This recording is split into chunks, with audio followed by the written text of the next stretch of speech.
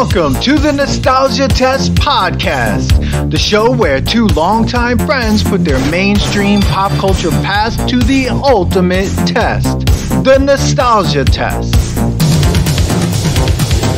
Well, welcome everyone to another episode of the Nostalgia Test Podcast. I'm Dan Dissinger here in LA, and I'm here with my longtime friend and co-host Manny Coelho there in New York. Manny, how you doing tonight?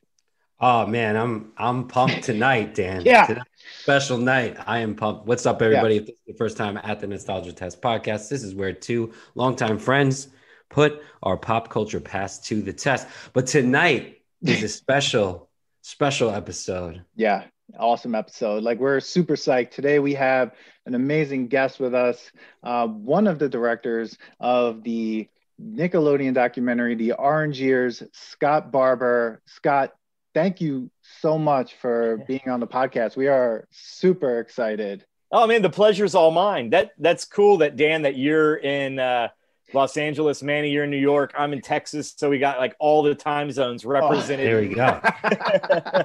East Coast, West Coast, and Third Coast. There you go. That's our pod. I love that. Like, this coast, that coast, and here over here. Yeah, we can do that type of thing. I'm so glad that we were able to do this, because in normal times, I mean, it would be really tough to kind of even get this together. So why don't you tell our audience a little bit about yourself and what you're up to, and a little bit about the Orange Years. Yeah, well, my name is Scott Barber, and I'm one of the directors of a recently released documentary called The Orange Years, The Nickelodeon Story. And the name kind of spells it out. It's a documentary about the origin and kind of what I consider the golden years of Nickelodeon, the 80s and 90s.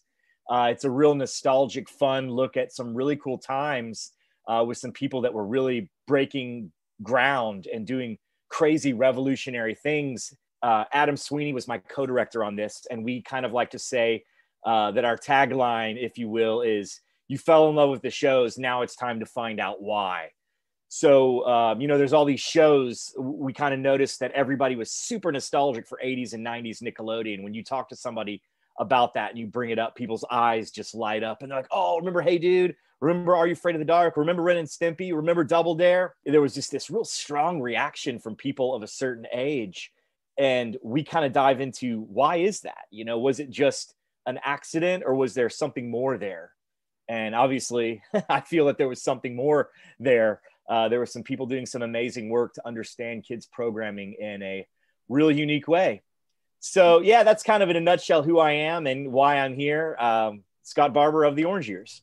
Well, Scott, I just got to say, all the lists that you just came up with. So in our podcast, when Dan and I talk about what's the next test we're going to do, you basically, this documentary is basically gave us all this content. I'm like, oh, we got to put that to the test. There's things that I even forgot about. And then as soon as it came on the documentary, I was like singing and humming the theme song to Doug. Like, I hadn't thought about Doug in years. And then I was like, oh my God, like, I loved that show. And like, I was thinking the same thing. Like, why? Is it because like the 80s were that good and the 90s were that good? Or was there something else? Like, what was it about the shows? Why were they so good? Are good shows like that now? Are there shows out like that now that are doing to the same things that they did to the kids now, like that they did to us as kids? I don't know, but I was happy you came up. I gotta say, I watched this documentary twice already. I'm probably gonna watch it like 3 or 4 more times because it was just like I was smiling ear to ear the whole time. And then to kind of hear even like how you got the interviews that you got is what I really want to know, because like it was I was like, whoa, Clarissa. I know. Whoa, I was like, oh my God, that's awesome. Like that you were able to reach out to all these guys and, they were really willing to tell the story, because it was such a great time. It seemed like to work and be part of this whole thing growing up. Yeah, it is crazy the amount of people that we got, because I've been working on this documentary for so long. We started in 2017. Wow. That sometimes I have to take a step back and go, man, it's crazy how many people from all of our favorite shows we got.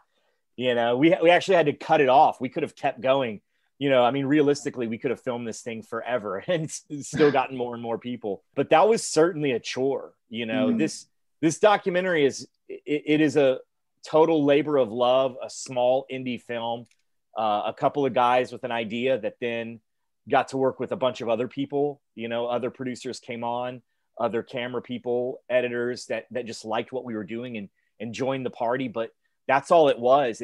There's no big studio behind it. So when Adam and I decided to, do this documentary, and at first I don't think we quite understood how challenging that was really going to be to get that many people. You know, we always joke if we had done a documentary about one movie or one show, you get that cast and crew, 5 to 10 people, and you're good. But we're talking, 20 shows over the span of 20 years. So it was a huge undertaking. Yeah, go ahead, Manny. Go ahead, Dan.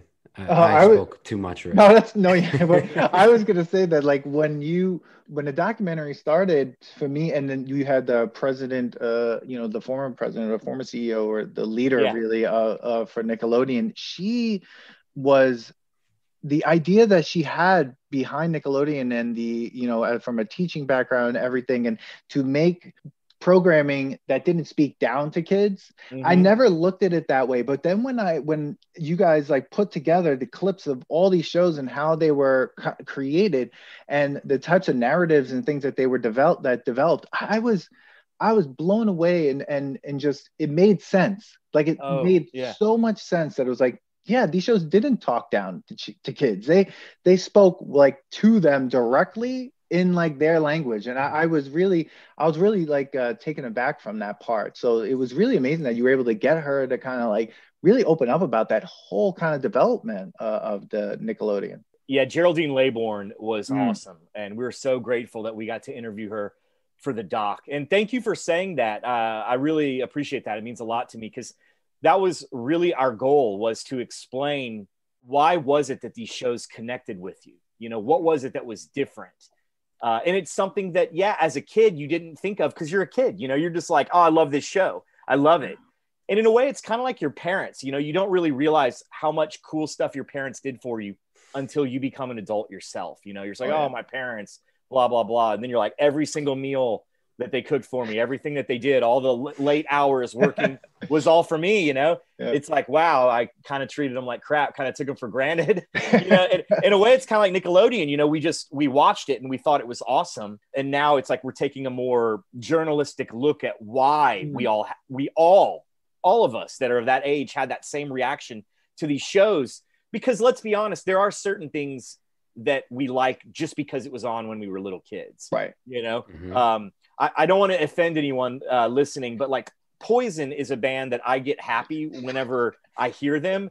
And I know completely full well it's only because it's 80s music, and it's not good. It's just, it reminds me of being a little kid and hearing Poison on the radio, you know? And there's certainly things that we like just because it's from the 80s, and that's when we were kids, and it reminds us of being a little kid.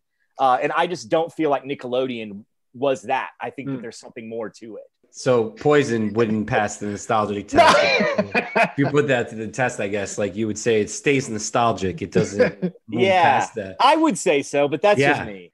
Funny that you say, like, anytime we were thinking about shows, the fact that Nickelodeon came up so many times, like the roster is just insane. Like, Disney has its own thing. And like, there was a part right in the beginning of the documentary when the logo came up, and I was just thinking in my head before it even came up in the documentary, I'm like, this is like MTV for kids.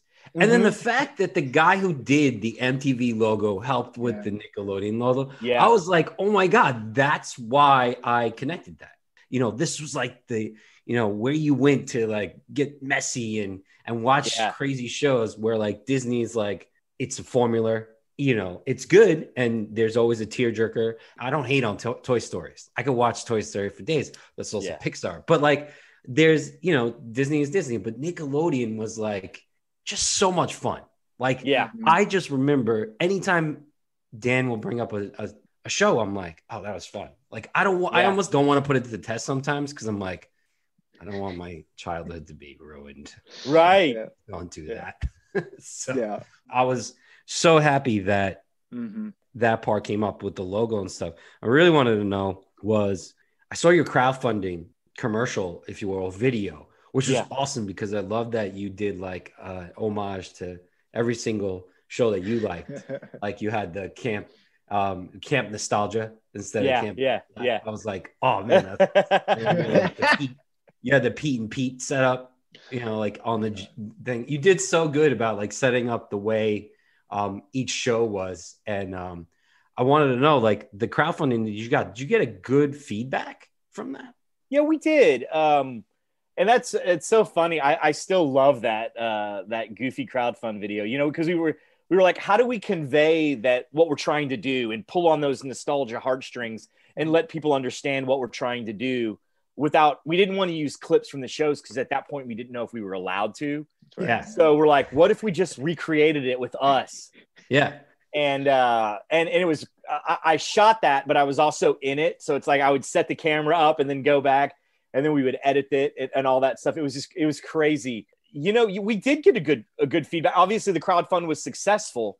And that was one thing Adam and I decided was the crowdfund is a great test. If the crowdfund isn't successful, that means the movie shouldn't be made because nobody wants it. Nobody's into it. It's just us, So, so that was a great thing that let us know that that was the first time we got an inkling that it would be successful. And there were other people out there that would think that this was cool. The one thing that I would urge anybody thinking of doing a crowdfund for a film that we did wrong, and what I think would make your crowdfund even bigger is shoot some of your movie first and then do a crowdfund. Because, when we were showing that we quit showing it to people because they're like, wait, is it a movie about you guys? Are y'all in it? And we're like, no, it's a documentary. We were showing people this video that didn't look anything like the documentary. The crowdfund video is just me and Adam acting goofy. So I wish we had shot like maybe 4 or 5 interviews and edited it together, because ultimately that's what we did do. We took that crowdfund movie, that crowdfund that was successful, that money, and we went to Los Angeles and we went to New York. And we just got a crap ton of interviews, both. We stayed like 5 days in New York, 5 days in LA, and we were just filming like 4 or 5 interviews every day. Wow. So, we had like 20 interviews after both of our trips. And then we cut a little fake trailer together before the movie was even out. We just cut a little fake trailer together. And after that, everything was so much easier because when we would show it to people, people knew what we meant. Yeah. They knew what we were talking about because we could show them. And they could see that the film was going to look good. We could light a shot, we could get good audio, and we could edit it, and we knew how to do all that stuff. So we debuted our little fake trailer at New York City Comic-Con in 2017. And that's when it really blew up. That went kind of like, I don't know if you'd call it viral, but, we went from having like 400 or 500 people on our Facebook and Instagram to like 4,000. Wow. It blew up and people were talking about it and it was getting written up. So that's what I wish we had done that from the very beginning. What I was gonna say, did you, when you first started, like obviously some of the interviews aren't linear, but like, did you find out things that you were like, oh my God, we had to put this in it? And like, it just kept building and building and building because of that. Like speaking to, an executive or an old illustrator and you're like, what? Oh, like they did Mighty Mouse. Like and you dubbed it. And Garfield was dubbed. Like my mind was blown and that was not a American show. Yeah.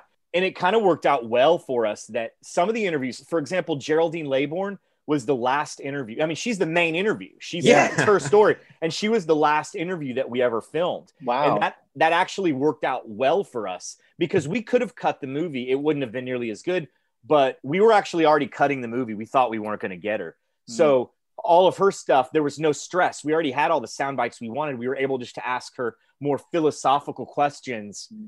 We had all the timeline stuff.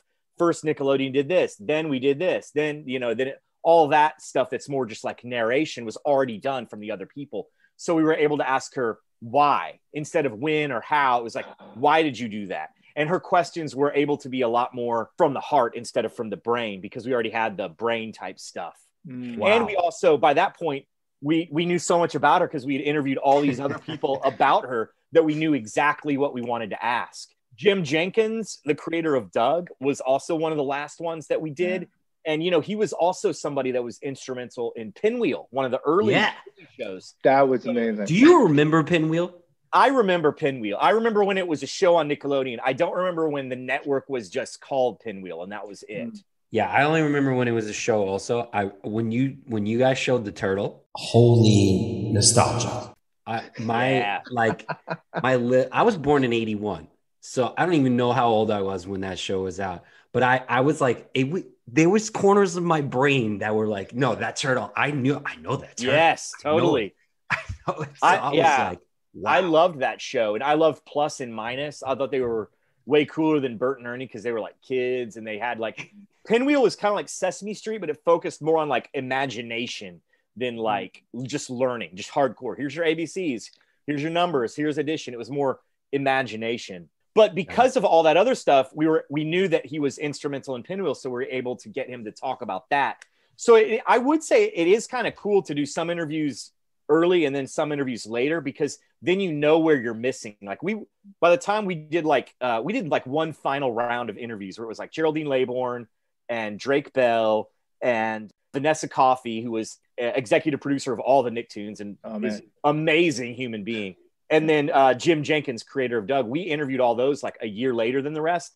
So it really helped us fill in. We already knew where the gaps were. So that really helped us. Her part of the documentary was, I was blown away, you know, to think that, right, it was Rugrats, Doug, and then Ren and Stimpy or something. Yeah. Like that trifecta of animation coming out of Nickelodeon. I was just like, you can't get a better, like, you couldn't get three better cartoons. And brand new. And that's the other thing, like what was great about Nickelodeon, watching this documentary was just like how much Nickelodeon, it was just all original content, like the original content. It was like an original content machine. It was just like, we're going to make this like ours and just constant. And it was, and the imagination that went into it, but also the freedom to kind of make shows and for creators to like have so much of a say as well. And that collaboration between creator and executive and so on and so forth. And it was like very team oriented. It was really amazing to kind of see that. You don't think that, like, especially with television and movies, that kind of collaboration is happening because it's a moneymaker. This was like, right, you know, we're creating something together. Yeah, they were breaking new ground. They were writing the rules. And that was one thing that we really wanted to stress in the film is, you know, now Nickelodeon is Nickelodeon. It's this big thing. And shows, you know, like Doug and Rugrats, there's lots of cool cartoons. You know, there's Steven Universe, Craig of the Creek, Gravity Falls. And then for adults, there's, you know, Rick and Morty and Bob's Burgers, stuff like that is all over the place now. Really cool animation is going on right now. And Nickelodeon with the Nicktoons is kind of where it started, because before that, the only cartoons there were no cartoons that were kind of for adults and kids at the same time, like Adventure Time and all that stuff. Right. And they were the first people to do that. And also to make a cartoon that was really a cartoon and not just a commercial for a toy. That was always, you've got a toy. How do you market this toy? You put a cartoon out. Literally, the cartoon is an afterthought. It was just a way to sell toys. And Nickelodeon was one of the first people to do that. And it's one of those things where you don't think about it now because it's everywhere. It's like, these are the people you have to thank for that. Yeah. That was one of my favorite parts of the documentary, where they said at first, you know, obviously, like you said, now Nickelodeon's a marketing machine. But like before that, and it speaks to the documentary of why these were the golden/orange years. Like, because they weren't trying to sell us anything. They were just trying to make us just give kids things to watch and be happy about and stuff. And then it's like, that kind of speaks to like why, maybe that's why it was so great, because they weren't thinking about what toy they needed to promote that week or month or year, or what's next, or we got to build the Batman or the Teenage Mutant Ninja Turtle thing or whatever. So we got to put them in a scuba gear. And it's like, what? And then like, you know, I thought that was awesome to see. And then all of a sudden see how everyone started to leave once things turned into the marketing machine. And not that they didn't hate it, but it's like, well, inevitably, like it's fine. Cause like, I think about it as a small business that I am. I'm like, we're a small nano brewery. Eventually, like the projection is that you want to continue to get better, bigger and bigger and bigger, and then eventually it's like, well, does your quality go down so you can become more successful, or do you stay where you're at? So it's like, unfortunately, they have investors, and the investors are like, exactly. Well, now we're here and we've plateaued. Where do we do now? Toys. And it's like log. Like, which, by the way, I still think that the log song, I still sing that log song. It's great. I mean, come on, how classic is that? You know, it's so good. So the cartoons were sick. They were good. And like you said, Dan, like those three, the trifecta. I love how they say like the Rugrats, they were ugly babies, and they're like, yes, babies are cute, and they all look weird and stuff. And like, I love the drawing, the illustration of it was great. And just like, I can't tell you which of the three I like more though. That's really hard. They're all great in their own way. And isn't that crazy though? You know, usually you have a couple of missteps and then you hit it big. But literally, Vanessa Coffey said, I think you should make cartoons, your own cartoons. Because like you said, in the early days, Nickelodeon just bought cartoons from other people. Like they played Looney Tunes or Mighty Mouse or whatever. But she said, you should make your own. And they said, cool, go find us some cartoons. And literally the first three were Doug, Rugrats, Ren, and Stimpy. Like she hit 3 home runs. Those shows are still huge to this day. If you go into like a Hot Topic or like Urban Outfitters or whatever, like the trendy store is for like young people, those shirts are still there, like to this day. Those three I don't think will ever go away. I don't. I mean, no. Rocco is like considered like the honorary 4th original one because it came out right after those. Right. And it's great. But Doug, Rugrats, Ren and Stimpy, that's a perfect example. That show was on Nickelodeon and MTV literally at the same time. That show was amazing. And I love how they opened up being like, we didn't really know what some of this stuff was, and they were just like throwing these jokes in there that no one knew was like getting past everybody. And I was just like, but as a kid you don't know. Then all of a sudden as an adult you hear these things like, wow, they let that go right through. Like that was happening. I know, totally. It's crazy that and I will plug it. There's a great Ren and Stimpy documentary out there that I think is great. If you like the Orange Years, I think a great companion piece is Happy Happy Joy Joy. It's very different because the Orange Years is very much like a triumphant, like super fun film, get you pumped up, and Happy Happy Joy Joy is much more of a dark, but it's a fantastic film, and it's just about Ren and Stimpy. Wow. Okay. I thought it was interesting that they were part of an ensemble of animals, and like she's like, no, just the dog and the cat, just these guys, just those two, like put those into a show. I was like, that shows you how genius she was. Vanessa Coffey, she first of all, the fact that she could see talent, she could spot talent because of the hundreds of different people that came in. Doug, Rugrats, and Ren and Stimpy, those are the 3 she chose. And she also kind of helped shape them all. Like you mentioned, Ren and Stimpy was originally going to be this huge gang. I think it was called Our Gang. It was either Our Gang or Your Gang. And it was this big group of a bunch of people. And she's like, no. Focus on the cat and dog. And that's something. And obviously she was 100% right, and Rugrats the same way. Those Klasky Chupo is the animation company that created Rugrats. And they went on to do a bunch of other stuff like Real Monsters. They've done 3 or 4 other cartoons for Nickelodeon afterwards. They did the original Simpsons when it was on the Tracy Ullman show. Oh, whoa. You know what? That makes a lot of sense. That's so now I see that. And when it got picked up by Fox, they were like, we don't really want to do that. Whoops. I mean, you can look at that either way. Like, but then they also did go on to do their own cool stuff. They had 3 or 4 ideas that that Vanessa Coffey was like, nope. And finally they're like, well, I mean, the only other idea we don't even have any drawings or a script. We don't have anything. It's just an idea we came up with, is like a bunch of babies that whenever the adults leave the room, they talk. And she's like, do that. They didn't have, there were no drawings. There were no characters. It was just, that's what they said. It's a show about babies that can talk whenever the adults leave the room. And she's like, boom, go for it. And then look what happened. Unbelievable. What's funny is, while this is being recorded, we released a new episode today about Guts. And yeah, and like that too, like we were talking about game shows, like and stuff, and how Double Dare, just like that show was amazing. Mark Summers, first of all, though, but I just want to say, Mark Summers, the stuff that he said in your documentary, just I laughed out loud every time when he said he ripped the microphones out of that thing. Oh my gosh, I know, yeah.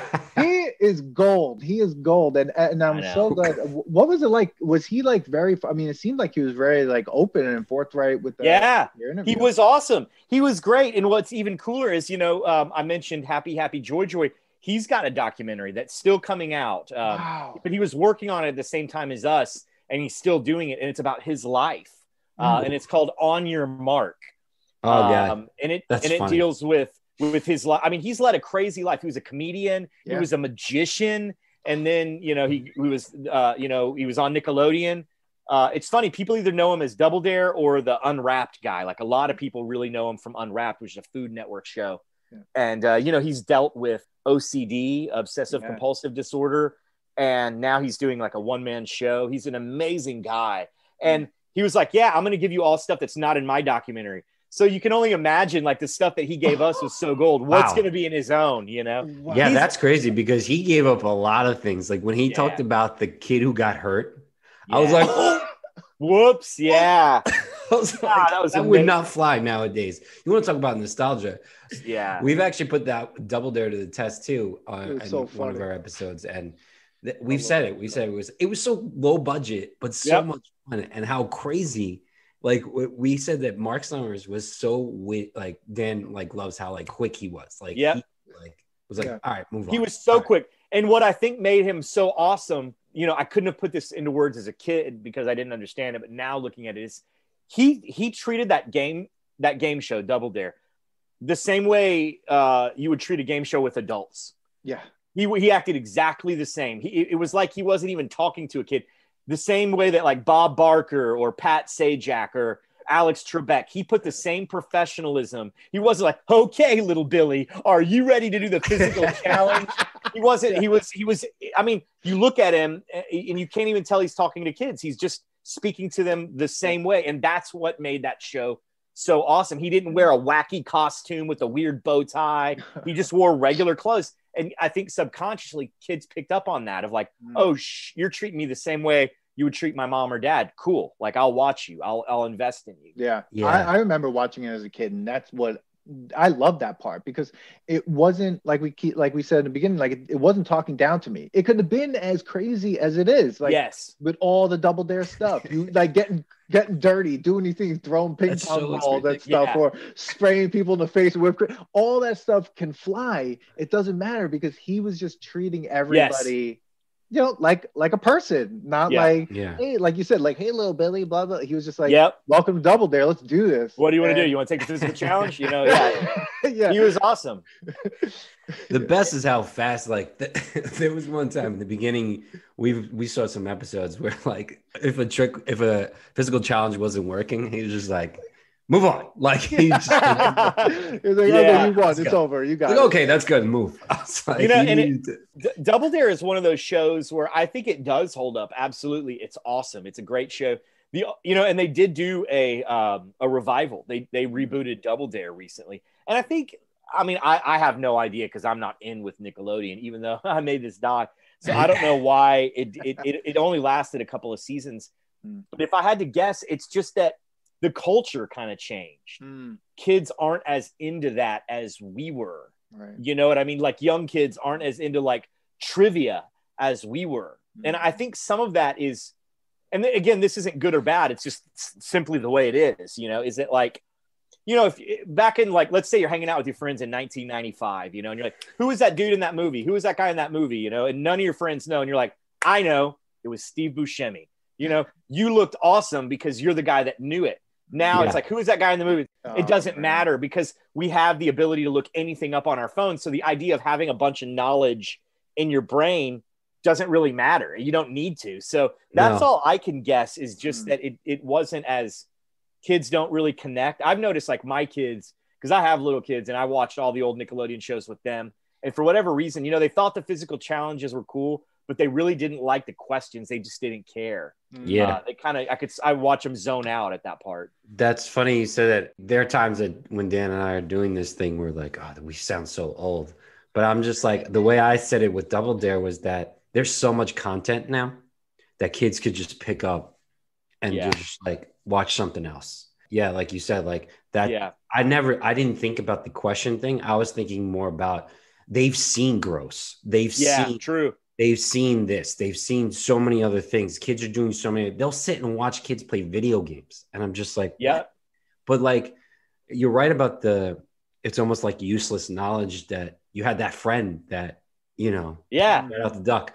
You had that friend that knew everything. Or what I loved about that kind of question of like, who was in that movie or what was that show was that you had about an hour of conversation with your friends trying to figure it out. Yeah. Now it's, hold on, this is it. No, and then the conversation's over, and then you're not really hanging out with your friends anymore because all you're doing is like, oh, that's a job for Google, and it's like, wait, that's a job for us just to talk. Like, it gave us like a chance to hang out with each other and be the person. Now it's like, I'll just Google it. It's like, what? Like, come on. It takes the fun out of it for sure. Yeah. Your whole like social skills get to be like destroyed a little bit because of it. Like no one's like trying to go through the 6 degrees of like, no, he was in that. No, I think was he that? That's not the same guy. That's not the same. Yeah. So guys, if you like Nostalgia Test podcast, please don't forget to like and subscribe. Yeah. Subscribe and like Follow us on all social media outlets that you can find us and where you can get podcasts: Podbean, Spotify, Apple. Well, Scott, did you ever go to the Nickelodeon Studios in Universal? No, I never did. I wish I could have, especially now after working on the doc and watching all these other people. One of our producers, Sean Coffin, he did go. And he filmed it. So we used some of his footage in the movie. So watching his vacation and stuff, it's like, oh, damn it. I wish I could go, but I never got to. Wow, that's what that was. Because I was wondering, I'm like, I wonder where they got some of this footage. And that's amazing that was like home video. We got it all over the place. Like we got it from like old promos. And then we also, like, I would just find YouTube. And if I saw somebody with some cool clips, I'd email and be like, hey, can I use some of your clips in my movie? Wow. The majority of them are always like, yeah, sure, I don't care, just throw me up in the end credits and you can use whatever you want. That's awesome. I always wanted to go. I remember, and I never went to Universal Studios, and I was like, oh man, I can't wait to go there and try to. There was a thing with me, and you probably found this out, like I told Dan, I was like, most of the kids on the show are probably actors that just needed like extras that needed the job. And I was like, did real kids actually go on the shows? Did they? Yeah. I was like questioning it. I was like, that kid was probably trying to get a job on a commercial and they were like, hey, go on Double Dare. And I was like, I can't believe that they're real. So were they, I guess they were real, like kids? Yeah, like the contestants on the show. Yeah. Yeah, they were just regular kids. Well, I know that there was the episode that Marc was like, we're live on Double Dare and you could come here too and audition. And I was like, wait, that was real? Like, I literally thought it was just, some actors who needed work. So. There probably were some people that wanted to get into show business that were trying to get on the show for that. Like AJ McLean from NSYNC, one of those bands.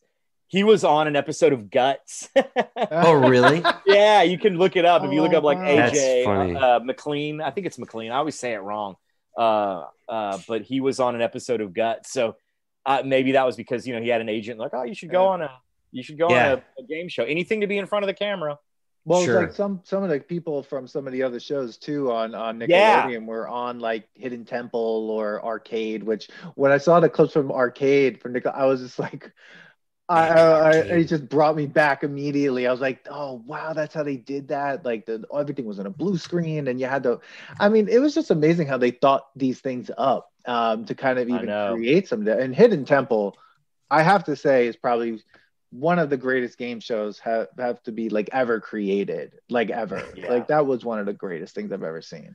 But it's funny what Scott said about the trivia thing. I think that show won't hold up right now because kids would just be like, I just want to see them run through the temple I don't want to solve all these questions and stuff. Cause like there was a lot of questions in the Hidden Temple thing. There were, yeah. Cause I've seen a couple episodes because Dan, I wanted to put it to the test one time. I'm like, let me just watch this. I'm like, whoa, like there's a lot to just to get to the temple. It's like, there are. It was great though.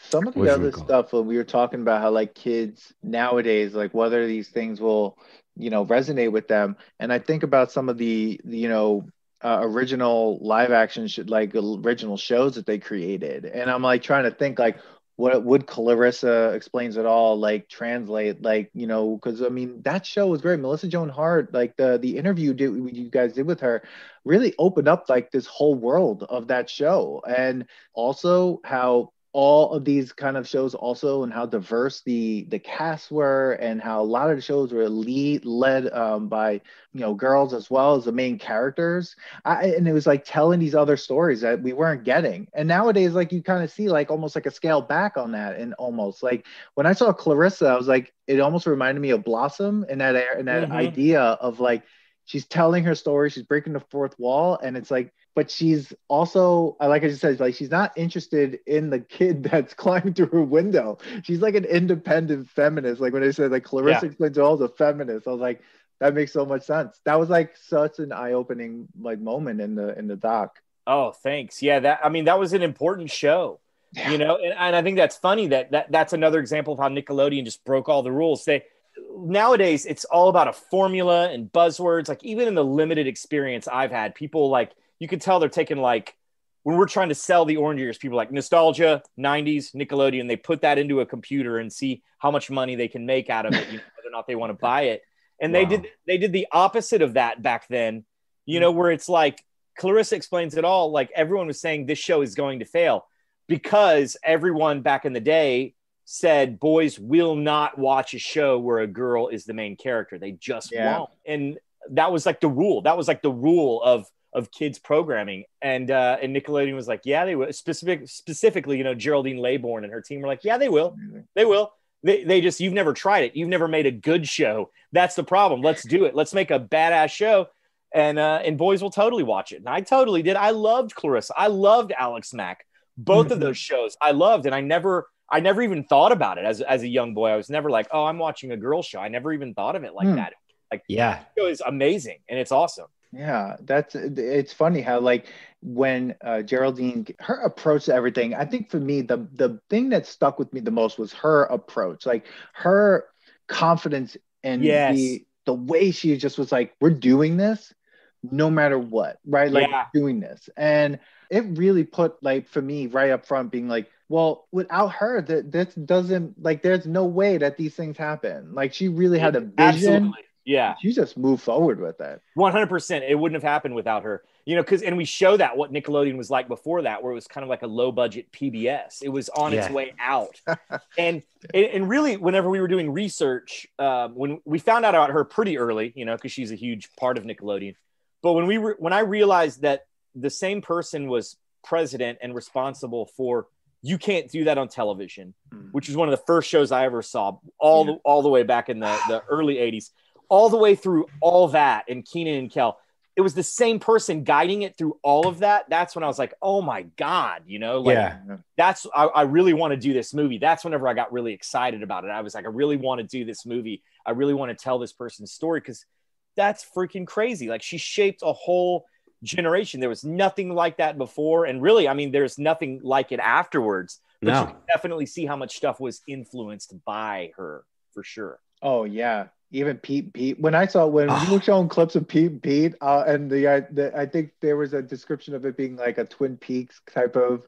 Yeah, I was just like, holy, yes, it totally.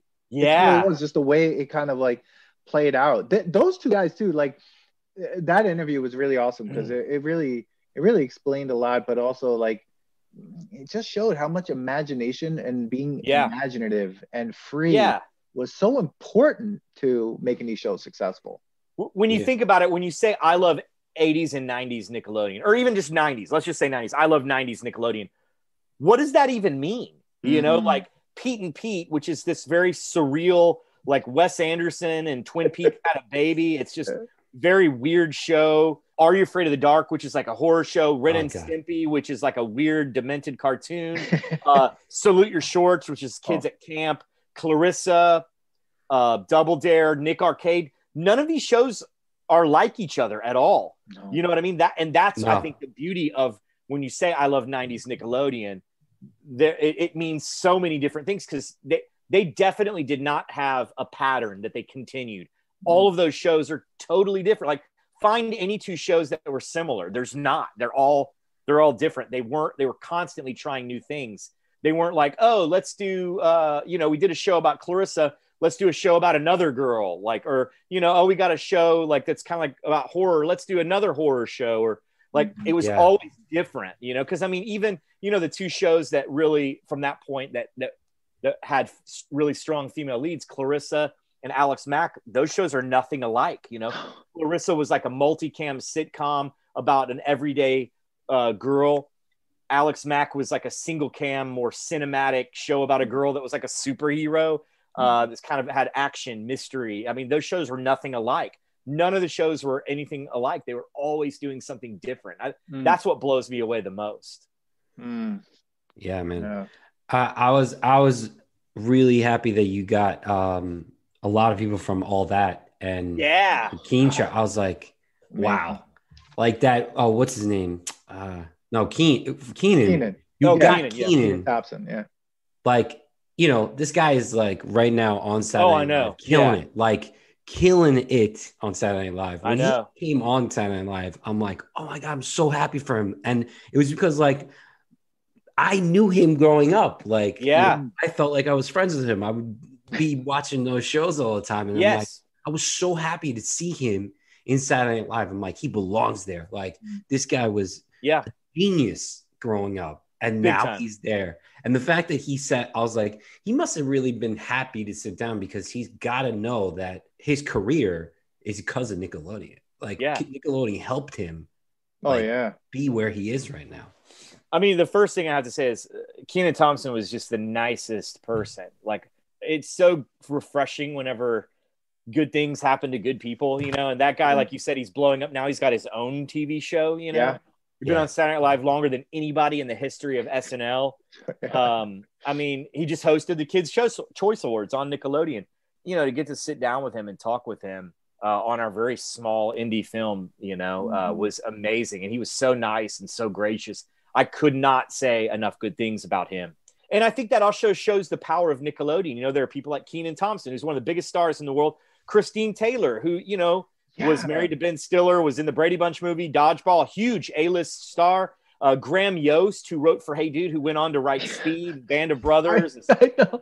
That's crazy. Anne Sweeney, who is like one of the higher ups at like Netflix now and like lives in a huge mansion. All of these people like could have easily been like, hey guys, good luck, but I don't have time for a little small documentary for free. I can't do that. Melissa Joan Hart, she's still killing it. She was directing an episode of The Goldbergs whenever we interviewed her. Really? Yeah. So, I mean, it shows you how powerful Nickelodeon was, that all of these really powerful, important, successful people were still willing to talk about it because it meant that much to them. Just the same way it meant something to us watching it, it meant so much to them for getting to be a part of it. That feels really good. That's awesome. Yeah. I'm really happy you said that they're still, like, I wanted to ask you, like, did you have to talk to Nickelodeon and tell them that you're doing a documentary? So, yeah, the funny thing is there's something called fair use that we researched. We read a book on it and we talked to some other people, and then we actually hired the guy who wrote the book to be our lawyer. Really?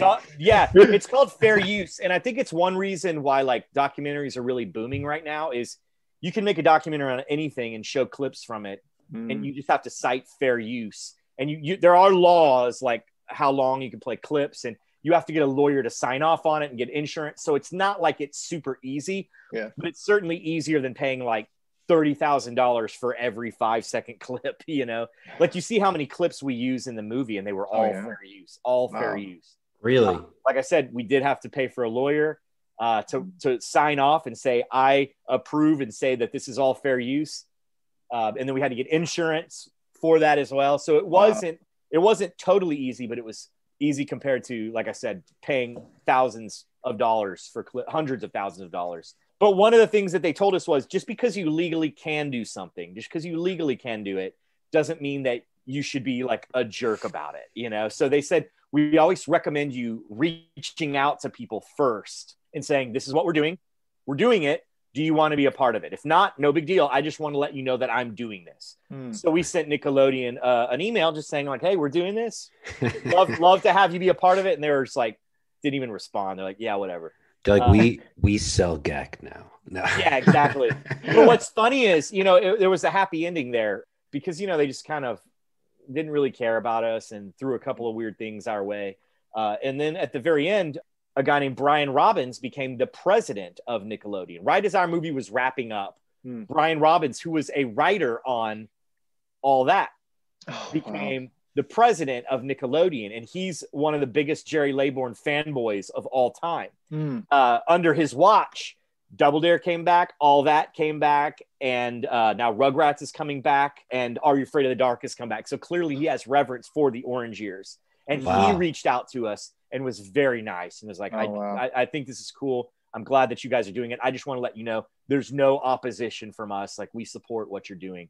And that was huge. That's huge. Yeah. You know, when you're trying to sell this movie, there are people like Hulu that buy, I mean, I know now that Hulu is owned by Disney or whatever, but before that, you know, like everything's owned by Disney now. I was going to say, but what is not owned by what is not, but you know, like there are places that buy stuff from Nickelodeon that have a working relationship with Nickelodeon that maybe would be hesitant to do business with us because it's like, if I buy this unauthorized Nickelodeon story, is Nickelodeon going to get mad at me and not want to sell to me or something like that? So being able to go into meetings with distributors and streaming platforms saying, the president of Nickelodeon, Brian Robbins, is totally cool with this. He gives his stamp of approval. It meant a lot to us. So it started out somewhat antagonistic and ended up like super positive and awesome.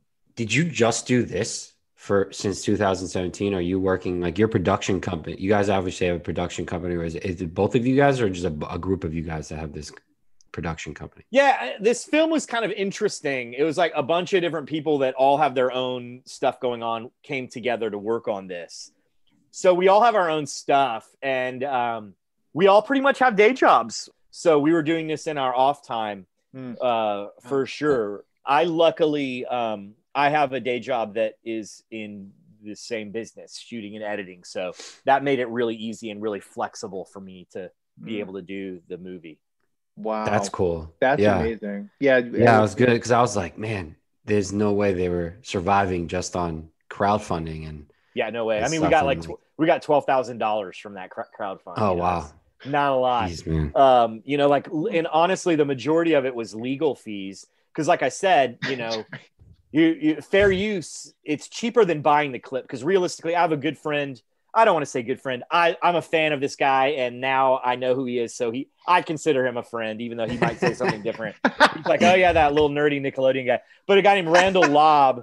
Randall Lobb is just a fantastic director. He directed a movie called Turtle Power, which is a documentary about the Teenage Mutant Ninja Turtles.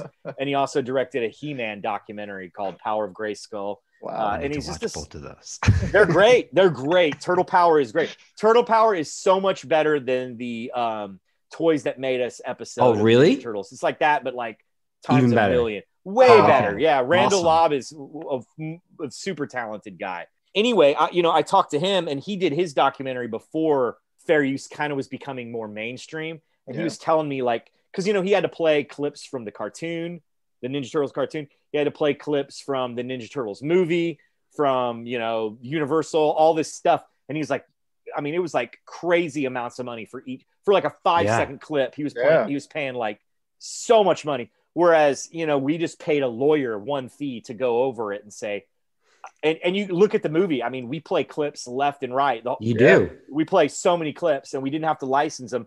But we did have to pay a hefty fee because we wanted a good lawyer and travel. I mean, travel and legal fees were mainly what we did because, we shot it. We used all of my equipment to film it for the most part. There were some times where we hired another camera person, but and we just stayed on people's couches, and used whatever location we could. We were really scrappy. I'm really proud of how much we did with so little. But yeah, I mean, $12,000. Yeah, there's no way 2 or 3 people could live off that for a couple of years, especially, like I said, the majority of it went right to travel and lawyers. That's where pretty much all that money went, because we went to Los Angeles twice. We went to New York once. We went to Canada once. Wow. And we went to Toronto and Ottawa. And then we took a special trip to Nashville, and then we took a special trip to Georgia, and that was it. But you guys are like are you guys like close friends?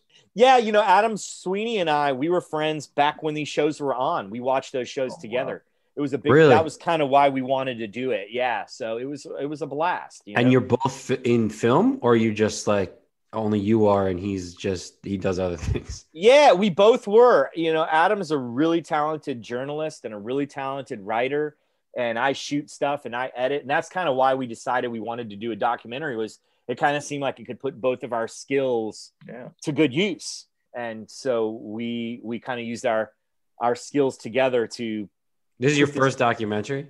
It was my first feature-length film I've ever done. Both of us. Oh, wow. So yeah, Scott, this is an amazing feature-length film. Thank you. I was blown away by it. Blown away. I just want to the clips, the way you set it up, the everything, the storytelling of it is it's so good. It's like unbelievably good. I love that you got that story from Keenan about Coolio. Oh my gosh! Oh my god! Oh, that was the greatest story.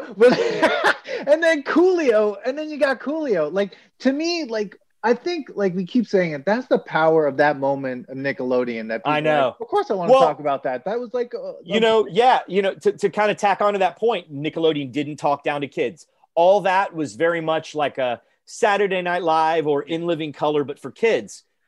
But the musical guests they got were still adults. It's not like they were getting little kids. Like, okay, we got to get Hanson and Another Bad Creation, and that's all we could get as little kids. Like, they got, I mean, it was like freaking Coolio, TLC, people like that, like legit, like grown up adult people. The fact that we got Coolio was so amazing. That's awesome. Like, that shows you the power. We hit him up and we're like, hey man, you want to be in this Nickelodeon documentary? Like, he's done so many other things with his life. I mean, I think that like when Weird Al has parodied one of your songs, you're legit Americana. Like, you are a big deal if Weird Al parodies you. And he's had a Weird Al parody his song. And we just hit him up and we're like, hey man, we see you're going to be in LA. Can we do a quick interview about Keenan and Kel and all that? And he's like, yeah, man, I'm going to be at my hotel from about this time to this time. Swing on by and we'll just do it. And he totally did it. He just was like, yeah, come on by. That's fine. Dude, that's awesome. Did you so nice. Did you be like, yo, can you sing Gangsta's Paradise? Just I know, right? That's amazing. Wow. Like, what a cool guy, I mean, cool. That's awesome. Yeah, that story with Dan, like you said, that story was great when he's like, we're all kids around and you smell like a billowing of marijuana coming. Yeah. The kid, to kind of tack onto that story, it's not in the movie, but they talked, Keenan and Lori Beth both talked about that a little bit more. Is, all that, the cast members were a pretty wide gap from like the oldest to the youngest. And also not just that, but it's where every year counts. Like you think about it, there might've been some people that were like 12 or 13 when they were on all that. And then some people might've been like 17 or 18. That's very different. That's a very different point in your life. And you could tell like, the little kids are like, what's that smell? And the older kids are like, oh, I know what that is. Yeah. Like they said there was this very clear line between the kids that were like young, were like, what's that weird smell? Did a skunk get in here or what? And like the older kids are like, oh, it was almost like a rite of passage. Like, do you know what that smell is? Yes or no? What's that weird smell coming from Coolio's dressing room? If you know what it is, you're officially a cool kid. That's hilarious. That's amazing. Oh my God. Wow. I can't believe you got that interview just like that. Just like, wow. I can't either. And one thing I got to give props to so many people because, I feel like it's always like the directors of movies that get propped up. And the analogy that I use for this movie is that Adam and I are kind of like Sam and Frodo. I don't know if you guys are Lord of the Rings fans. I'm a huge Lord of the Rings dork, but like Sam and Frodo, it started out as a small thing in the Shire. But then we quickly got a fellowship of all these other amazing people that worked on it. You know, one of the first people that came on board was a guy named Sean Cawthon. He's another Texas guy. Adam and I are both from Texas. And another Texas guy named Sean Cawthon was like, hey, I see what you're doing. Like, y'all need somebody else. I'm really good with the camera. And he had worked on some TV shows like MTV and stuff like that. And we're like, yeah, sure. Come on. He seemed like a real cool dude. Like, so we're like, yeah, come on, man. Let's do it. Let's bring you on. And I learned so much from him. He really was. He's credited as our cinematographer. I mean, he really did so much more than that. But he's credited as our cinematographer because he kind of shot the most of it and kind of set the vibe for how it was going to look. And he's one of the first people. And then I saw a documentary, a guy named Tommy Avalone, who's become a real good friend of mine. Again, I would consider him, Tommy, if you're listening, I consider you a good friend. I hope you consider the same of me. But Tommy Avalone had worked on a documentary called Ghost Heads. That's about Ghostbuster fandom and Ghostbusters, the movie. Wow. And Tommy couldn't work on the documentary because he was working on something that was kind of competing. And I wish with all my heart I could have worked with Tommy, but I am working on a doc with Tommy now. Nice. And I swear I won't go off on any more tangents. And that's a nostalgia test tangent. Tommy introduced the two other guys who are much like Dan and Manny, you guys, on both coasts. One was a New York guy and one was an LA guy who both worked on Ghost Heads with him. Lee Leshin and Bill Parks. They came on board as producers. So when we were in LA, Bill kind of helped us out. And when we were in New York, Lee kind of helped us out. And those guys helped us out a lot. Yeah. And when we interviewed Elisa Reyes, who was awesome. She was on all that. She's amazing. She's like, hey guys, I want in. And we're like, what do you mean? She's like, I don't want to just be interviewed. I want to be part of this. This is good. Oh, nobody had asked us that before that. She was the first person to do it. And she goes, I want to be a producer. Let me come on board and I'm going to help you. And so we're like, okay, cool. Yeah. Like help us book some interviews. Like not even joking. The next day she's like, hey, I talked to Keenan Thompson, Kel Mitchell, Larissa Olenek. That's Alex Mack, Phil Moore. They're all close personal friends of mine. And they all said they'll do it. Like, dude, that's awesome. Yeah. No, man, it takes a village to make a film. It does. All those people, they helped us out so much. And then Lee Leshin, once we had that trailer cut that I was telling you about that debuted at New York City Comic-Con, he's like, hey, can I show this to my friend Adam F. Goldberg? Can I show it to him? And we're like, you mean Adam F. Goldberg from like the show, The Goldbergs? And he's like, yeah, he's a friend of mine. I worked on him on another documentary called Back in Time. And we're like, yeah, you can definitely show him. And then Adam F. Goldberg came on board as an exec producer. And then it was like, oh, we're cooking with gas now. Wow. Yeah, man. Awesome. It was like a snowball effect. It like really rolling down a hill, like just getting bigger and bigger and bigger. Yeah.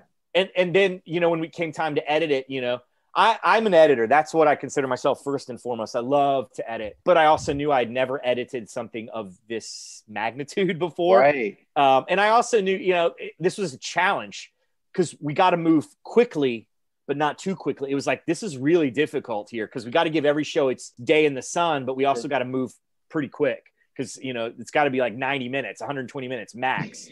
Well, especially nowadays. Especially nowadays. Everybody, if they want to buy your doc, everyone wants it to be as close to 90 minutes. There was a guy I was a fan of named Bradford Thomason who had directed a documentary called The Rock-afire Explosion that was all about Showbiz Pizza. And then he'd also... Yeah, it's great. And then remember how they had that animatronic band? It's a fantastic doc. And then he had also directed a documentary about Glow, the Gorgeous Ladies of Wrestling. Oh, wow. And I was just a big fan of his editing style because he knew how to take things that were kind of nostalgic and pop culture-y, but not make it feel like the toys that made us or something like that. Like could make it feel a little more artistic, a little more, you know, like a real piece of art. He was good at that. And so he came on board and helped us edit it, and it was awesome. He was immense. So I got to work with a lot of mentors of mine, and I got to meet a lot of new friends. And like you said, it takes a village, and we worked with a lot of amazing people. Our opening credits, if you get to see that, they look awesome. That was Bradford's wife, Allie Clark. Wow. She did that all herself, and it looks awesome. Yeah, I would say like this doc has so much heart to it. You could tell like everything is just so. Like it hits the nostalgic heartstrings, but it's past that. Like it's got a lot of heart. You know what I mean? And the one thing that really stood out to me too was even that you guys even didn't leave like almost anything out. Like you touched on Nick News, and that part of the documentary, it will stay with me, I think, forever. Yeah, because that shows me too that just Nickelodeon itself was not afraid to do anything. And let's talk about this issue, and let's like do it like way better than the adults are doing it. Better than the adult world is doing it. And that part was really great. I'm glad you put that in there. That little chapter, Nick News, is always the show people joke around about, like, yep, when Nick News came on, that was time for me to go outside or go do something else. And I think it's funny because it's not a lot of people's favorite show, but I think that part is really the heart of our movie. That's the heart and soul of our movie. So I hope it makes people view Nick News in a new light. Yeah. Oh, you definitely did that to me, because I did the same thing. I'm like, Nick News? There was Nick News. And then that clip of Magic and the little girl still, like, I'm like, what? Right. Like, I took a second and I was like, oh my God. Like, they did this on TV. On TV, yeah. This was a thing. And like Dan, like you're saying, like, they were doing it better than the adults were doing it. They talked about some heavy stuff that kids absolutely need to learn about, because, you know, the childhood is like that. It's over. And those people are the adults that are, I have a nephew that's completing basic training in the Army this month, you know, and it seems like just yesterday I was like putting him on my shoulders. Now he could put me on his shoulders, and it happens like that, you know what I mean? And all the kids that are watching these shows, Nickelodeon knew in just a few years, these are going to be the people that are like calling the shots in our country. And they wanted them to be as well equipped to handle the world as they could. Wow. And thank God. I mean, they did a great job. I think they did. No, they did a great job. I loved it. I got it. This is such a great doc. There's so much that you could have done. This, I'm sure, like, you could probably do a doc for each show that you went over. Yeah, I agree. Yeah. I mean, they could be a whole doc just on Keenan and Kel, because I know Kel too. Like, I mean, his choices for the character he created, and then went on to be Good Burger and all that stuff was really amazing to hear him talk about that. You never think that these things are happening in the backdrop, especially when you're watching in the 90s and you're kids and stuff. But then returning to it with like a new perspective and new eyes really makes you think like there was so much more happening here. And these kids were like making choices for their right. I mean, the fact that, when he talks about that, Ed is probably one of the most iconic characters of 90s Nickelodeon. Amazing. I mean, really, I struggle to find a character that's more, when I think of like all that or any of that stuff, I mean, that's the character. You know, welcome to Good Burger, home of the Good Burger. Yeah, I mean, exactly. It's so good. And the fact that they let him kind of make that character up, I mean, come on. That's amazing. Like, what other network is going to be like, hey, you're 16. Why don't you create a character? You know, everyone else is like, hey, you're 16. You're going to do what I tell you to do. You know, that's what everybody else was doing and is doing to this very day, you know? Yeah. I mean, you said it earlier in the beginning of the podcast. You said it was all about creativity. Yeah. Nickelodeon, you know, like what Disney is all about. It's a formula. It's just different. And learning. Yeah. And like, you know, or other programs, like, and this was all about like, we're going to let you create this. And the kids seemed like kids that you would hang out with, that could be your friends, you know? And that's the biggest difference. You know, Disney Channel, I give props to all those kids on the Mickey Mouse Club because they're fantastic entertainers. They're all triple threats. They can sing, dance, act, do it all, and look, and are perfectly handsome and beautiful, you know? And that's great. That there's something to be said. Sometimes you just want to be entertained, sing and dance, and let me watch you. But that can also make some kids feel like crap, you know, when you're overweight or underweight, or you're way shorter than everybody else, way taller than everybody else. You have acne and you're looking at these perfect kids. It can sometimes make you feel like crap. Yeah. So that's why I'm just glad there were options. You know, some kids I'm sure really love Mickey Mouse Club. But Nickelodeon, you know, if a kid had a zit, they let the kid have a zit. They weren't going to try to put makeup on it to cover it up. Because guess what? Kids have zits. Yeah. Yeah. That's what, I mean, I wanted to be at Camp Anawana. Like, my God, me too. That's what I wanted to be there. And it's funny, and like when Manny and I do this podcast, what's funny about my childhood is that Nickelodeon and all these shows, I've seen these shows, they're part of my memory. They're a big part of my life. While at the same time, my family didn't even have cable, which meant that like even the impact of Nickelodeon was so heavy that and so positive and big on my life when I didn't even have cable to watch it, but I had to watch it at my uncle's house, my cousin's house, my friends' houses, like that it was on when I was there, or I was putting it on when I got there. So that meant that like it was amazing to kind of sit and watch the documentary and be like, I remember all this even without cable in my house at all. And that really crazy. I think that really hit That me. is crazy, Dan. I didn't even think about that. Like that's how deep it was. Like it's like the water. It was like the water cooler talk for kids. Like you come to school, you probably heard like, "Oh, you see that on Nickelodeon?" And it's like, "Yo, you got to come over." Like I haven't come over. Like 100%. You know, like SNICK was absolutely like, everybody would watch it on Saturday, and then on Monday you'd be like, "Did you see that kid freaking with the monkey's paw bringing his parents back to life? That shit was nuts." Absolutely. Wow. Oh man, Are You Afraid of the Dark always remind me of when you got older, it was like Tales from the Crypt. Yep. Like it was like that style, And it was crazy, to kind of go back to how Marc Summers just acted like a regular adult game show host, and how all that had adult people like Coolio. Are You Afraid of the Dark? It was scary. Those shows didn't have they didn't hold back. That was literally a nightmare machine. Like you were going home, you were going to bed, and you were being like, "Oh my God, why did I just watch that?" But you wanted to watch it. Yeah, if you can, the Tale of the Dead Man's Float, you can watch clips of that. There's like a monster that comes out of the water, and it's just as scary as stuff that was on, Tales from the Crypt or any of the Creep Show, any of that stuff. Wow. And a lot of them, like I said, the kids didn't win in the end. The kids would get killed by monsters at the end, and there you go. That's how it that's crazy that nobody was like, "Oh, we can't do that. We got to have that. Make sure you can have some stuff that's a little spooky, but then you got to have the kids be okay at the end and make sure, like, no, this was full on. We want kids to really have something that the same thing as the adults have. That's just nuts." And then they're gonna go watch Ren and Stimpy, and then Ren is like banging himself in the head with a hammer trying to get. Oh my gosh, I know. All that stuff was just like unbelievable. I was What just a quick, and then this is probably a Google thing, but I'm just gonna ask you because you probably know. I hope so. SpongeBob was a Nickelodeon, right? It is a Nickelodeon. Absolutely. That was after the orange years, or like like it was kind of like it comes from that. Yeah, and what I kind of found was that SpongeBob was the turning point. That's whenever it quit being this quaint, small. I mean, it wasn't small. It was big, but it was still small enough that they could do crazy stuff. They could still experiment. And SpongeBob, whenever they created SpongeBob, that was their Mickey Mouse. At that point, they were on par with Disney every bit. They were right there. Yeah. And so everybody, like you said, you got investors.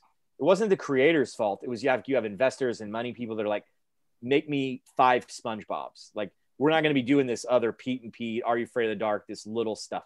I need stuff that can be made into toys and plush animals and rides and video games and movies. Like, that can be a multi-franchise like SpongeBob. They were always trying to create another SpongeBob after that. But SpongeBob itself was created from the same pure place that Ren and Stimpy and Doug. They weren't trying to do that when they created SpongeBob. They were just trying to make another cool show. If you remember the first couple of like seasons, it looked very low budget. Like it was just fun.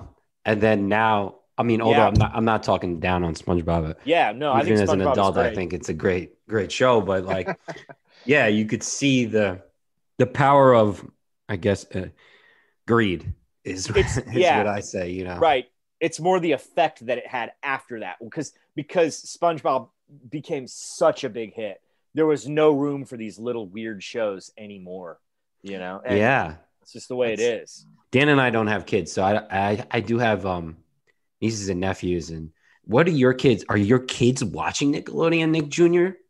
They are to an extent, yeah. What I think is interesting is the way that we watch media is so different.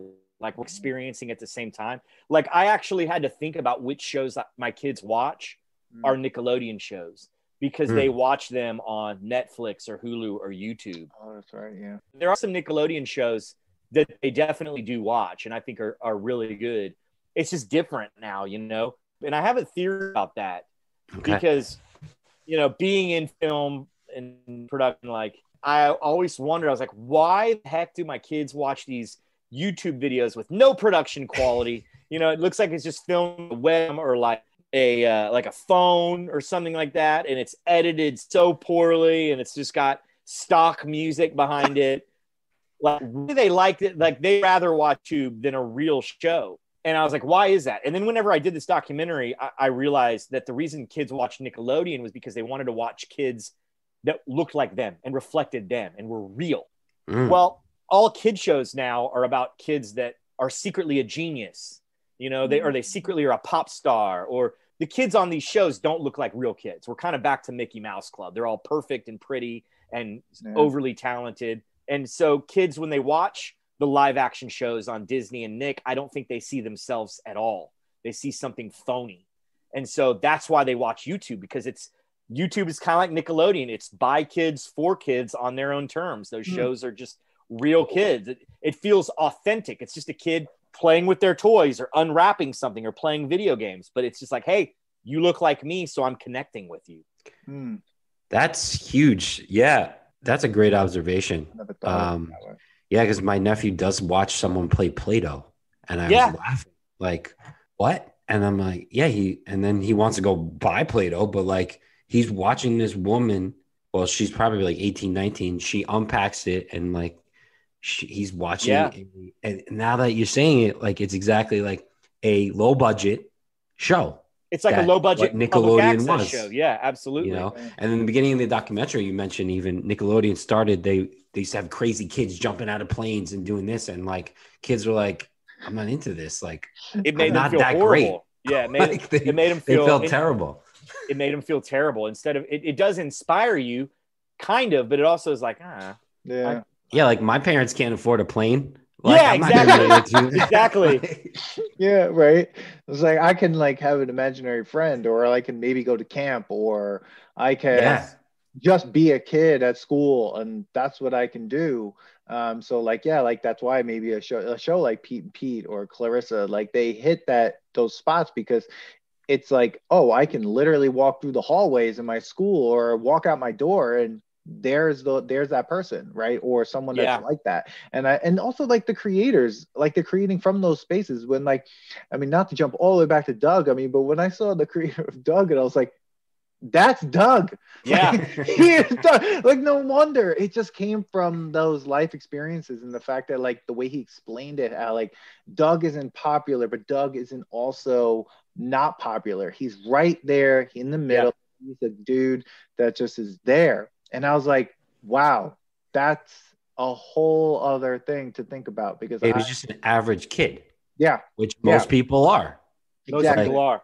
Yeah, I really like that. Yeah. And we're coming from the 80s, where it's like everybody in an 80s movie is either like the nerd or the jock or the stoner, like Breakfast Club, you know, which I think is a great movie, but it's like, it's all the archetypes. And even that movie plays with them like it's not what you think. So I guess Breakfast Club is a bad example, but a lot of other like movies that imitated the Breakfast Club had like all that. And that's just not how most kids are. They're like you said, they're like Doug. They're just, I'm kind of in the middle. Like I'm kind of, I have friends, but I'm not popular, but I'm also not the total dork, you know? Yeah. And even the girl that he liked, I mean, her voice, I mean, the fact how they found that voice, and I mean, but that even plays on that. Like, it doesn't do that stereotypical thing of like, well, if this is the girl he likes, we're going to give her this really like easy voice to listen to hear. Yeah. It's like the nanny, like she's like right in your face with her voice. A little abrasive. Yeah. But that's. Yeah. I love the commercial clip that you got though, because I remembered that commercial. Oh, really? Did you? Yeah. I was like, awesome. Oh my God, I remember this commercial. I thought it was great. A little fun trivia. You know, like I said, I was getting clips wherever I could on YouTube. And I found a YouTube channel called Consumer Time Capsule. And that's where I found that clip. I was just searching for it. I was like, I got to find the clip that he's talking about. And I was searching and I found it. And I wrote the dude. I was like, can I use this clip? And he's like, yeah, what for? You know, and I told him. And much like all of us, he's like, no crap, you're making a Nickelodeon doc. This sounds amazing. So we got to talking. And he's like, yeah, we got talking on the phone about it. And then he was like, he's like, hey, can I tell you something? And I'm like, yeah, what's up? And he's like, I've got a piece of the aggro crag. No. Yeah. Holy nostalgia. Like I didn't even know out of nowhere. Well, as soon as I told him like I'm doing a Nickelodeon doc. He's like, oh, hey, can I call you and we can just talk about it? Yes. Yeah, because originally I was just reaching out to him because I wanted to use this mayonnaise commercial that had Patty Mayonnaise, the voice of it, on there. And he's like, oh, that's cool. You're making a Nickelodeon doc. He's like, I got to tell you something. I got a piece of the aggro crag. Wow. And I was like, what are the odds, you know? And so at the end of the movie, when the credits are rolling, we show a bunch of people, like fans, and there's a dude with an aggro crag, and that's him. That's him? Yeah. Because I was going to say, like, I love that part of too at the end was you showing like this one, like it's like a gallery that has all the, looks like it has the nose from Double Dare, and it has the lockers and stuff. Yeah. And then that guy, and I was like, oh, this is so cool. And then like, you know, how that everybody is like realizing that there are people like us. Yeah. Show. And it kind of mirrors like what Adam and I went through. We're like, is anybody else going to be like this? And yeah, the answer is yes. It started because when we started the documentary, we didn't know who we were going to get, you know, and we kind of wrote the plot of what we thought it would be, but you don't really know until you're editing. You know, you don't really know what it's. You kind of write. I always say you write a documentary twice. You know, you write it original. You should kind of have an idea, so you're not just going into it blind, asking people. You know, because you're wasting people's time asking them questions that you know aren't going to be in the documentary at all. So we interviewed some fans, and then we're like, God, there's really no room for them. You know, because we got so many people from Nickelodeon, and we were already struggling to get it to 90 minutes. We're like, where do we put them? And then we're like, oh, the end credits, you know, we'll give those people. And there's a company called Mondo that you might have heard of, that they're based out of Austin, and they do a lot of like re-releases, like posters and stuff. And they have a gallery. And that was actually one of the very first things we ever filmed before we would film any interviews. Cause Mondo is based out of Austin, Texas. So it was just, we could just hop over there. So we just went there. They were doing a Nickelodeon gallery right when Adam and I decided we were going to do this. Wow. So it was literally the first thing we did, where we just filmed a bunch of people. And then it was great that we found a place to put it in the documentary. Wow. Yeah, that was cool. That was really cool. I thought you guys like set that up. That's awesome. That like, I know, just so serendipitous, like happened. It just happened. They were doing a gallery right when we were doing a documentary. That's amazing. So we did it. And those Mondo, if anyone isn't familiar, check out their posters and stuff. They've got really neat, like kind of artistic re-releases of like movie posters and all sorts of stuff.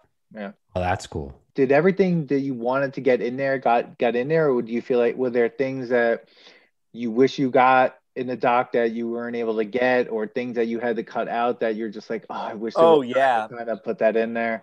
I mean, it's funny, like Adam and I pitched this so hard as a docuseries. We tried to get people to buy it as a docuseries, and nobody would. And then once it's out, everyone's like, this should be a docuseries. And we're like, yeah, we tried, and nobody was like, we couldn't get anyone to buy it. And I wish somehow, I don't know what the legality of this is, but if either we could maybe do a Blu-ray that's extended, or do like a Snyder cut later on that's like 4 hours long. That movie, by the way? I tried. I watched a little bit of it. I was like, why is this in 4:3? It doesn't make any sense.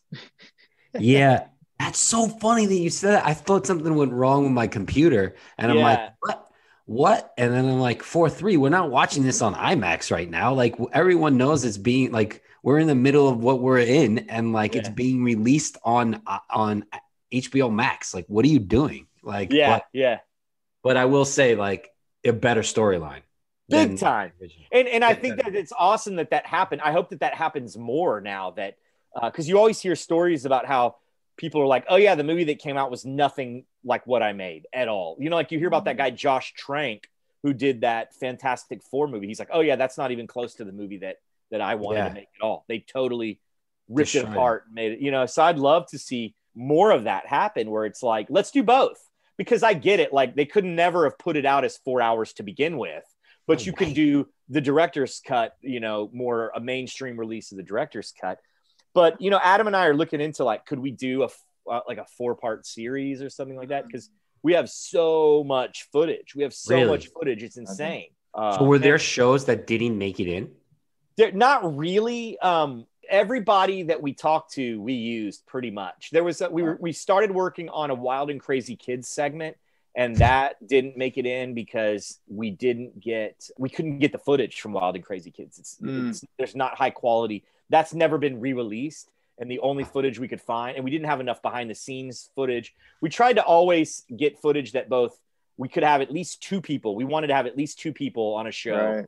And then we wanted to have like footage that people hadn't seen. And it was just this whole thing, and we couldn't find out where we wanted to put it. So that part kind of got cut. And then the Nick at Night part got cut. Mm-hmm. So there were no all the interviews pretty much that we did, there was maybe 3 interviews that we did that didn't unfortunately make it in there. But everybody's interview was for like an hour and a half. So, we could have done like Doug, Rugrats, Ren, and Stimpy, like, and Rocco, like the original Nicktoons, a full like 45-minute episode just on that, like maybe put 2 or 3 shows for each one and do like a game show episode or something like that, because we had so much footage. It's funny, nobody wants to buy a docu. They're nervous to buy it, but then they're saying they want it at the same time. It's just weird. That's weird because it's funny that they're nervous right now because I'm not in the business, but everyone's just watching things and no one has anything to watch anymore. I know, because we've binged watched for a year, so you can't watch The Wire anymore. Although I haven't watched The Wire and I need to, I was told, but why wouldn't you? Because I know it's content. Like people. It was only after the movie came out and it like got some traction and people liked it that they're like, oh, you should have made this into a docuseries. Like, yeah, remember we were trying to sell you guys on that? They're like, oh, I don't think there's Nickelodeon warrants a docu-series, Wow. It's like, well, if collecting exotic tigers can warrant a docu-series, I think that Nickelodeon could. Right? Sure. Like, oh, come on. That's like that would have been that's short-sighted because there was so much going on. I mean, we could go on and on. We didn't even talk about the cube thing. But what I mean is there's so much in the foundation of what happens even before you even get to so much of this amazing stuff that you guys put together. Yeah. That a docuseries would have been, why not? It's one of the most influential networks probably of all time at this point. So I think that, that was kind of short-sighted on people. But I think what you guys were able to accomplish in this documentary was just astounding to me. I think hopefully that what happens is that people do want more and that you have footage and then would get more funding to kind of keep digging because there's so much there that people would, I think, really love. It's already there. We all we would have to do is re-edit it. It's like we wouldn't even really have to. We could shoot a couple more interviews, but it's like, with very little effort, we could expand this. This podcast is brought to you by Lethargia Brewing Company, owned and operated by Manny, one of the co-hosts of the Nostalgia Test podcast. Find Lethargia Brewing at lethargiabrewing.com. It's based out of Long Island, Farmingdale, Main Street, 12 beers on tap, New York wine and spirits as well. So you keep saying you sold it. How many places did you sell it to? So we sold, we kind of found this out. The way it works is really like the idea of selling right to Netflix or right to Hulu or right to HBO, something that happens so rarely. It does happen. I don't know if you guys saw Class Action Park. Yes. I love that. That documentary is What did you think? I liked it. Have you been to Class Action Park? No, I never had. Action Park? I have. Well, Dan and I grew up near there. Okay, so it's not that far away from where we grew up. We grew up on Long Island, and that was where you went. Right. Yeah. I went there 3 times. No joke. Yeah, man. I went there once. Once was enough. You know how they say it was like a badge of honor, like you survived Action Park? Yeah. Yeah. Every time I went, that loop thing was always closed. Thank God. And there was always the theory, someone died on that thing. Someone got stuck. And they're like, no way. It was everything about that documentary was so great because I was like, I wish they interviewed me because oh my God, it was exactly what that thing was. I'm like, oh, this was real. And it was so crazy to know that 15-year-olds were running a park. It's crazy to think about that now is insane. I remember going off the slide and I was supposed to be 99 pounds. I'm not telling them that I'm 95 pounds, right? They're like, go. I didn't touch the slide till the bottom. That means I was just falling. Oh, I was just falling. And I then eventually hit the slide. I was like, oh, I could have died on that thing. So Yeah. Easily, yeah. yeah. Yeah, they had like cliff diving. No one was watching. Like there was a person watching you, but there's like go, and people were just running and jumping off. Like no one cared, and people could. Jeez, I thought that doc was really cool. But you know, they sold right to HBO, so it happens, but it's like so rare. But the majority of the time, like you sell to a distributor. This is just what I've learned is like, and then they sell it to, they get it everywhere else. And we are working with an awesome distributor called Gravitas Ventures. After we had a couple of mishaps. People always are like, the film debuted in 2018 and didn't come out until late 2020. What happened? It was a whole nightmare where this company that we really thought was going to be the company that made us, we came and was going to buy it and then tried to not put it out and shelve it. It was just a whole nightmare. We were able to get it back. And then Gravitas came in and was like, we want it. And they're the same people that own the Ren and Stimpy doc. And they also have Wolfman's Got Nards. Have you seen that? It's the Monster Squad doc. What? Oh god. Yeah, dude. It's really amazing. Check it out. That's our like one of our tests coming up next year during the Halloween. I was like, maybe you could get him on there. His name is Andre. I don't know him or anything, but the main kid, I think his name was Sean in Monster Squad. He's the director of the film. Stop. He directed the Monster Squad doc. Wolfman's Got Nards. And that's what the documentary is called. Wolfman's Got Nards.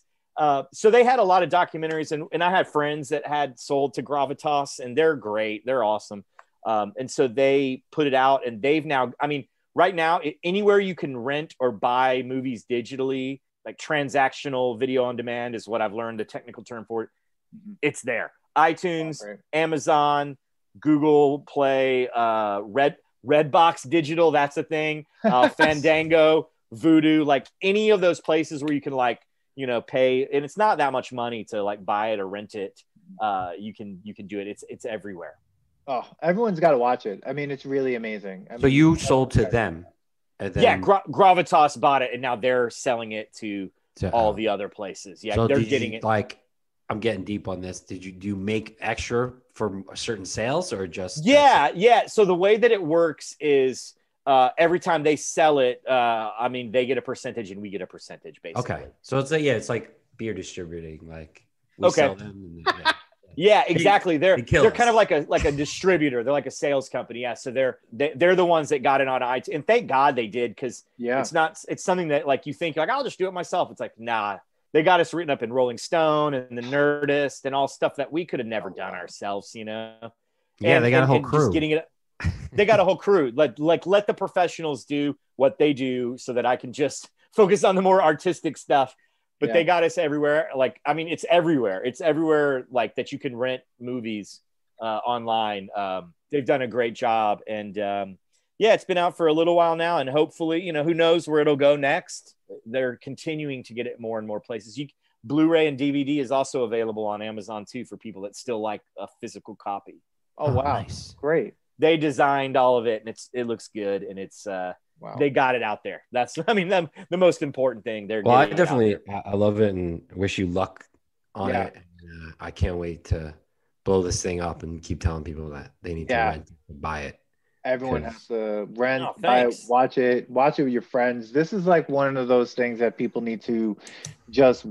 It's something that you could keep watching and find something new, like when you see it, because there's so much in it. There's so much going on. And it also made me want to go back and watch these shows again and then rewatch other things. So I feel like there's this like an amazing relationship between like your documentary and these shows and go and returning to them and stuff like that. And it really was an amazing experience. And I feel it was such a privilege to kind of see it and even sit here and talk to you. I feel like there was just, we could go on for hours. I like, we could.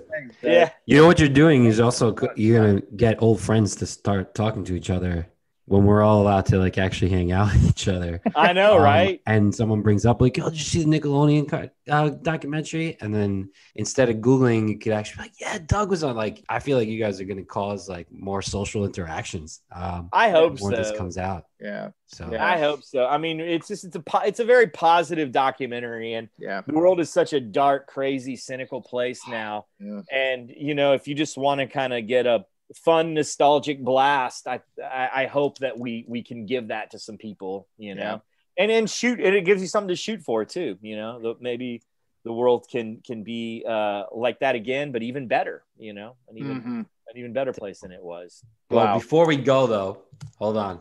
I'm putting this. I'm going to ask you.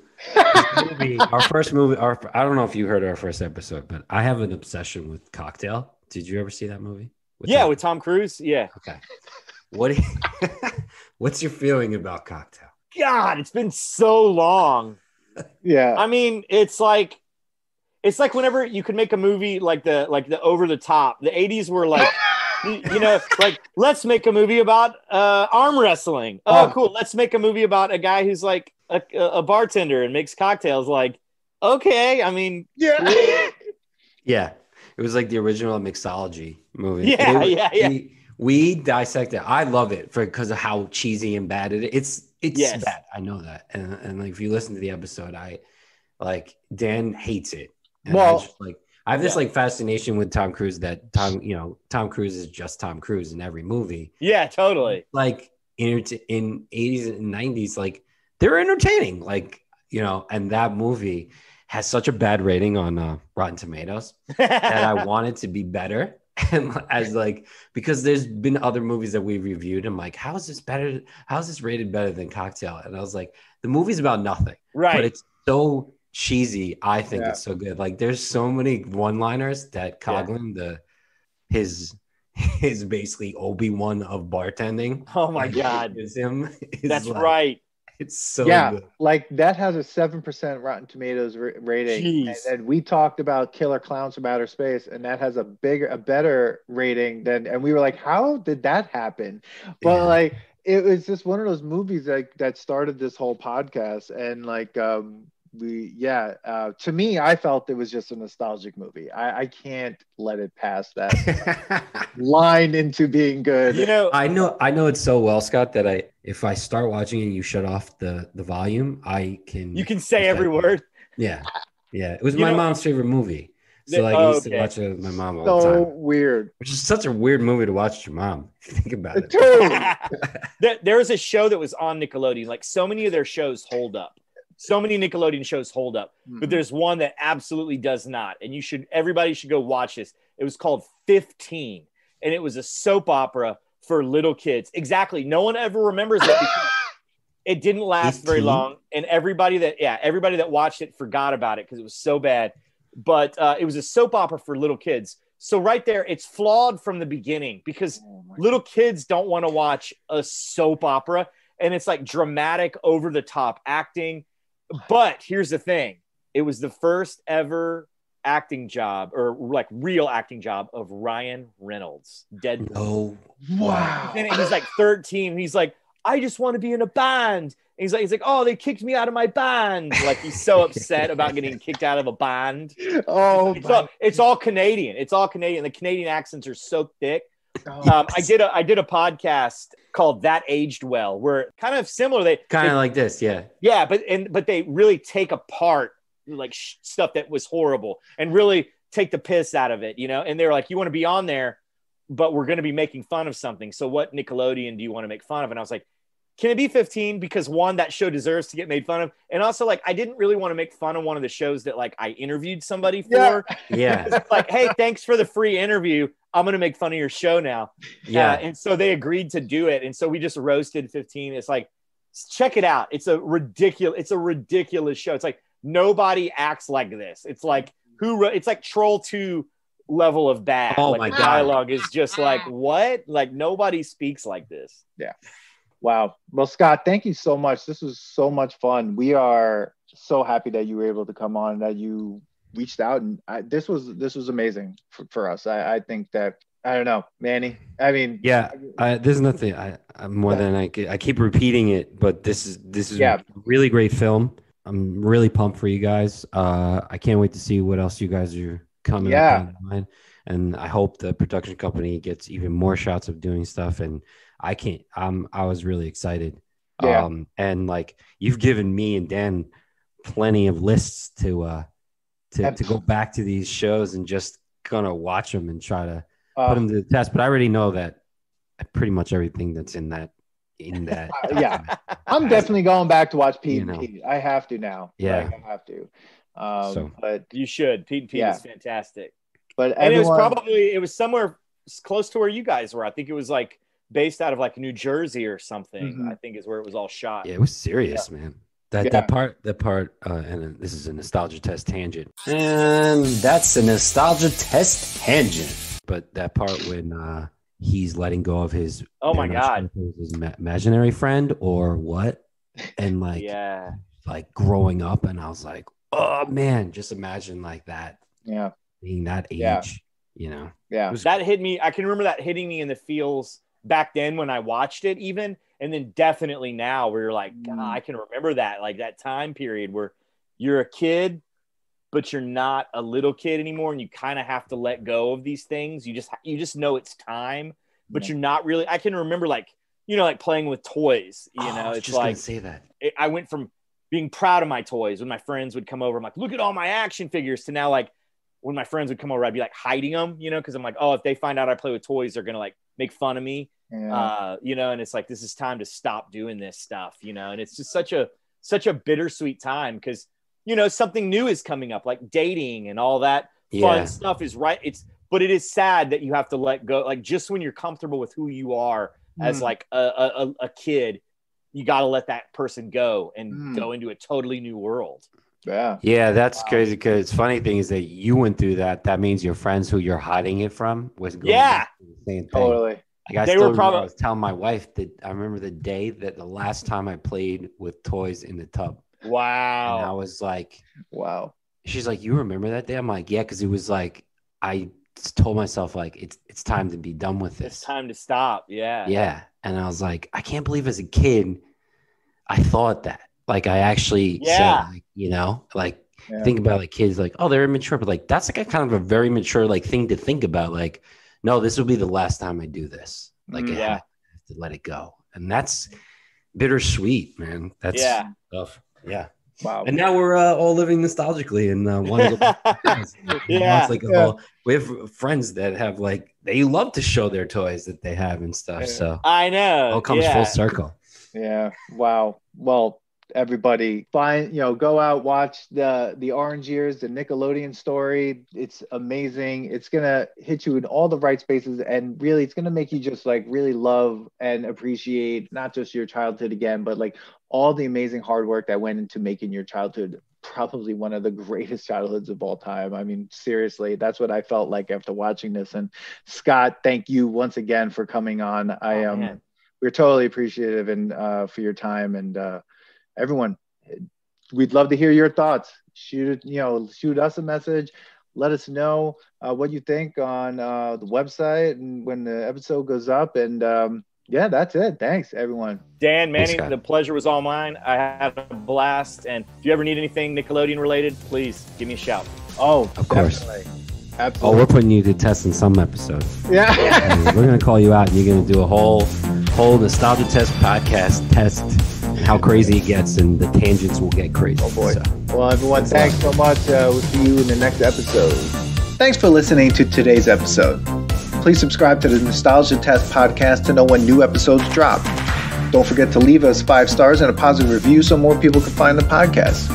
Share your thoughts and memories on today's topic on our Twitter @NostalgiaTest and on Instagram @TheNostalgiaTest.